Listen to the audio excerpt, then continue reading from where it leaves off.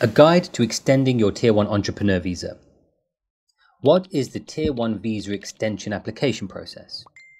You can apply for a visa extension from within the UK by completing an online form. Your documentation will be uploaded as part of your application with UKVCAS, and all original documents are no longer required to be submitted to the Home Office. As part of your visa renewal, you will need to book an appointment at your nearest UKVCAS service point to provide your biometrics information. You may be asked to attend an interview while the UKVI assess your case. You will not be allowed to travel abroad whilst your application remains pending. If you leave the UK, even temporarily, your visa application may be treated as withdrawn. What are the main requirements if I want to extend my entrepreneur visa? Click on the description below for a more detailed breakdown of some of the extension requirements that we've covered in other videos. In summary, you will need to provide the following evidence to show that you meet the requirements to extend your visa. That you have invested the required funds of usually £200,000, have become a director or self-employed within 6 months of your visa being issued, or within 6 months of entering the UK, whichever of the two is later. Have created at least 2 UK jobs for settled workers, have operated a genuine business and are therefore a genuine entrepreneur, you have no criminal convictions, and are not prohibited from acting as a company director. How long does it take to renew an entrepreneur visa? You should receive a decision on your application in approximately 8 weeks. The Home Office may issue a letter to confirm that they may require additional time. This would usually mean that your decision should be received in no more than 6 months from the point that you submitted your application. It is usually cases that bring about complications that are decided beyond the standard 8-week processing times. You may be contacted by the Home Office if further documentation is required to evaluate your case. Unfortunately, if the Home Office do require additional documents, this may cause an additional delay. In consideration of this fact, it is vital that you submit your application in time and before your current visa expires. Can I stay in the UK if the Home Office do not decide my application before my visa expiry date?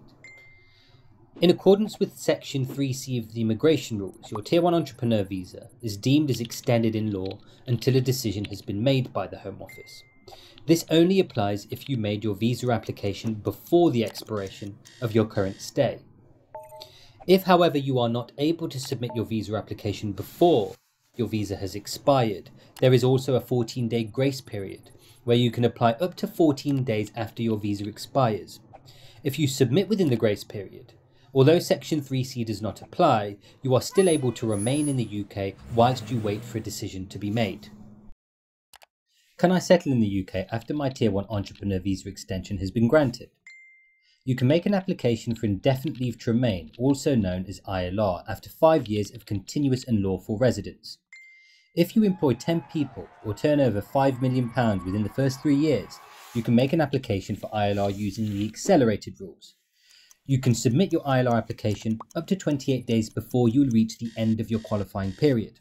However, in order to be eligible, you must not have spent more than 180 days outside of the UK for each year of your residence. You must also meet additional requirements as stated by the immigration rules. What happens if my circumstances change? This will depend on what has changed about your circumstances and when they changed. If you lodge your visa application and at the date of submission you met the requirements, your visa application will be considered in line with the circumstances at the date of submission. However, if you are convicted of a criminal offence, we recommend that you speak to your immigration advisor about the impact this may have on your right to remain in the UK, as this will depend on what the conviction relates to. If you do not intend to operate your business further, we recommend again that you speak to your immigration advisor before making any conclusive decisions. This may result in your visa no longer remaining valid. When you make your next visa application, and if you're unable to prove that you are operating your business in line with the requirements, your visa may be refused and a year ban placed on your return. Can I apply for a Tier 1 entrepreneur visa from outside of the UK? The Tier 1 entrepreneur visa category has closed to new applicants. If you currently hold an entrepreneur visa, your extension application must be made from inside of the UK. If you are stuck abroad and it is outside of your control, we recommend you speak to one of our solicitors about what options you may have. For example, the Home Office have created the Coronavirus Helpline and certain exemptions that allowed for out-of-time applications to be submitted, but this was unique to the pandemic. With the Tier 1 Entrepreneur Visa category now closed, it is extremely important that you consider all of your circumstances and apply from inside of the UK to avoid disappointment. How can I challenge the refusal of my extension or ILR application as a Tier 1 Entrepreneur Visa holder? There is no longer a full statutory right of appeal against the refusal of any points-based system application. This means that there are limited circumstances where you may be able to attend the tribunal, for example, where elements of the Human Rights Act are raised, which is unfortunately very unlikely with a Tier 1 entrepreneur refusal. You can, however, apply for an administrative review against the Home Office decision to refuse your application. You would do this relying purely on the evidence provided when you'd applied and explaining why there has been a caseworking error on the part of the Home Office. If there has not been an error in the decision, you may have more merits in applying again within 14 days of receiving your refusal.